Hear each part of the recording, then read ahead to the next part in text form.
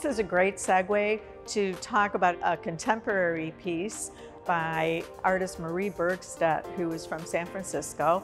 And the piece is a garment that looks almost like a vestment or a religious garment of some sort.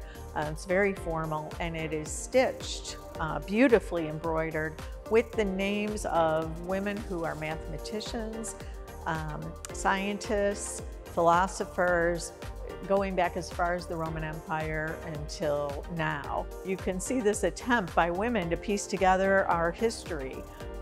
What would life have been like if we knew and learned about and were educated about all these people, and there was some equality in the memorization and learning about people's contributions. There's a movement now called craftivism, and craftivism is women who are stitching their political will, basically.